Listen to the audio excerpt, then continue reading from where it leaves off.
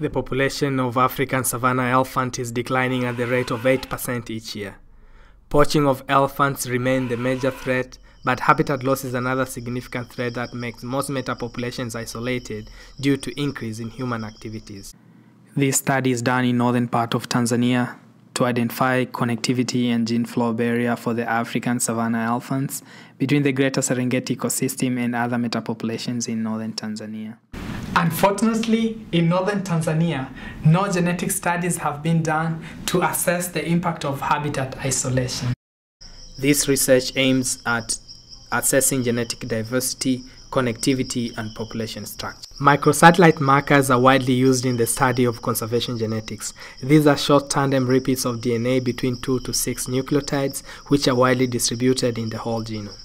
Microsatellites are suitable for this study as they are highly polymorphic and a minute amount of DNA is sufficient for analysis. The fecal samples were collected from Tanzania, and the laboratory analysis is done at Penn State University, which has one of the best genomic facilities. The analysis involved DNA extraction, PCR amplification, genotyping, and running structure program to identify the number of subpopulations and assign individuals to clusters based on their genotypes. We use FST values to determine the extent of genetic differentiation, which can reflect the rate of gene flow.